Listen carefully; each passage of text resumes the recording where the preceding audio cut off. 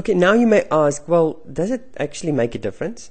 Does it make a difference whether I get 12% per year compounded annually? That means I get it once in the year. Is that different from getting 12% per annum compounded biannually? In other words, twice a year? Why isn't it just the same? Okay, or maybe is it different than getting 12% per annum compounded 2 monthly, or let's put every 2 months. Every 2 months. Okay, or maybe 12% per annum compounded monthly. Okay, how does it change anything? Why don't my calculations just stay the same? Well, let's go and have a look. Is this actually the same thing happening and just stated differently? Is it the same if I get interest once a year, twice a year, this is 6 times in a year, or 12 times in a year? So let's go and work it out. Let's imagine we have 100 Rand that we are going to invest into these 4 options, and we'll look at the different outcomes.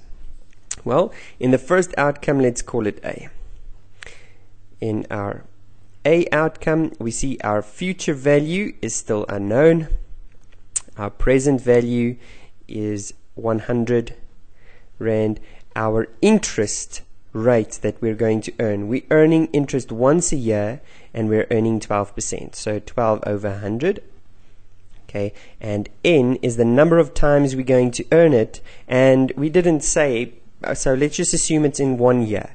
Let's see in 1 year what is going to happen. So here we see, okay, my future value is going to be 100. 1 plus 12 over 100 will be 0.12 to the power of 1.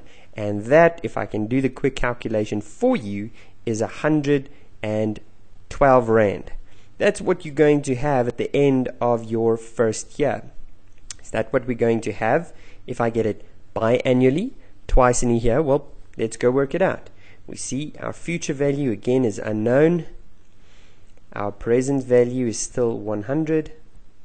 It's only our interest is now changing, because remember what we said, we're earning interest twice in a year, which means the interest rate I'm going to use is not the 12%, because I'm not earning 12%. I'm earning 6%. 6 plus 6 gives me 12, so I'm earning half of that every time. So I take this and I divide it by the number of times I'm going to earn interest. So I'm getting 6%. Which is the same as 6 over 100.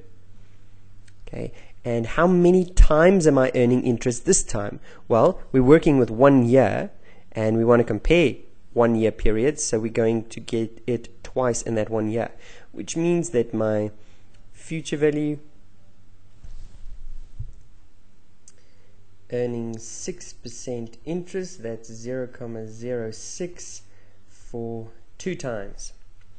Okay, and that, let's use our calculator, that will be 100 times 1.06 to the power of 2. That gives us 112.36. We can already see, oh, it's a little bit different. Okay, here we're only earning 12 Rand interest, and here we're earning 12 Rand and 36 cents. Might not be a lot, 36 cents, but it's only 100 Rand invested.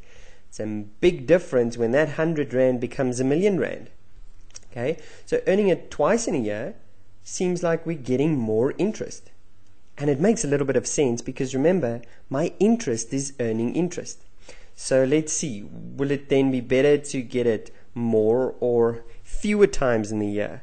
Well, I think you can already guess the answer, but let's try it at every 2 months. Okay, so I have 100 Rand invested. If I get it every 2 months, how many times do I get it in the year? I get it 6 times a year, because if I divide this 12 with 2, there's 6 sets of 2 months, so I'm going to get it 6 times in the year. Okay, so each time, if in total I get 12%, each time I'll get 2%. So I'm going to get 2%, which is 2 over 100. And how many times will I get it? We already said 6 times. Okay, so that means that my future value will be equal to 100, earning 2% interest, 1 plus 0,02, for 6 times. And that is going to give me 100 times 1.02 to the power of 6. And here we see we already have to start rounding off. That is 112.62. 112,62. And this is again more. So earning it 6 times in the year will earn me more interest than earning it twice in a year. So obviously it seems like we are going to do best at earning it every month. So let's see. If I go monthly, my initial investment is still just 100. My interest, this time I'm earning it 12 times because I'm getting it compounded monthly. So if I have 12% in a whole year, it means I got 1% every month. 1 divided by 100. N is now the number of times I'm going to get it. Remember, that's 12 times. So I'm sure you're sick of this calculation already, but you can see where it's going. Earning 1% interest for 12 times. So let's see, what does that give us?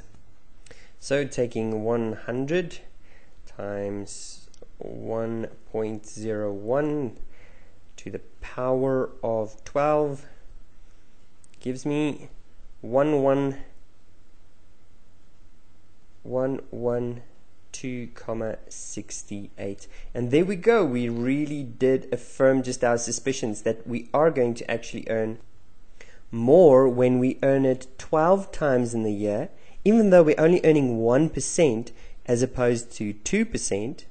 Okay, so our interest rate halved and our number of times we received it doubled, but in the end, receiving it more times in the year seems to be advantageous. Okay, so we want to actually earn interest more often at a certain rate. Okay, so we can make this following conclusion. The more times interest is compounded per year, okay, so instead of having it once, you have it twice or 3 times or 4 times or 12 times for a certain annual rate. Okay, now you'll recall we use the same annual rate every time, 12%. Okay, for a certain annual rate, the more interest will be earned. Now all I want to say on this is that this annual rate is called the nominal rate. That's the nominal rate, and or nominal interest rate. And we had the same nominal interest rate for every scenario.